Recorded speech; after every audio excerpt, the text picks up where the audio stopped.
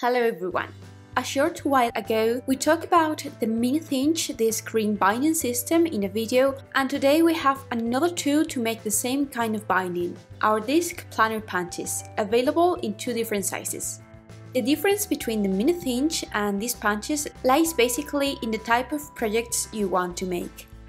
These punches are fully compatible with the Happy Planner models as they punch the required number of holes at once, 9 or 11 according to the Happy Planner sizes.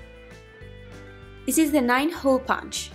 It is compatible with the Happy Planner Classic size and the Maggie Holmes day-to-day planners.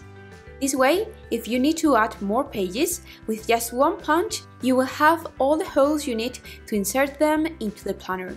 To make sure the holes are centered, these marks show you where to place the paper. You can insert up to 3 90-gram sheets in this punch.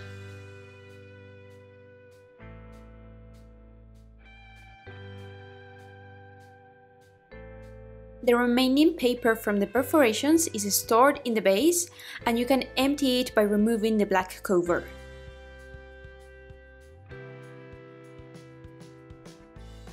For those of you who use the Big Happy Planner or want to create A4 size notebooks, we've got the XL size, which makes 11 holes. Just like the previous one, it punches up to 3 sheets of about 90 grams. And it also has the marks to center the paper.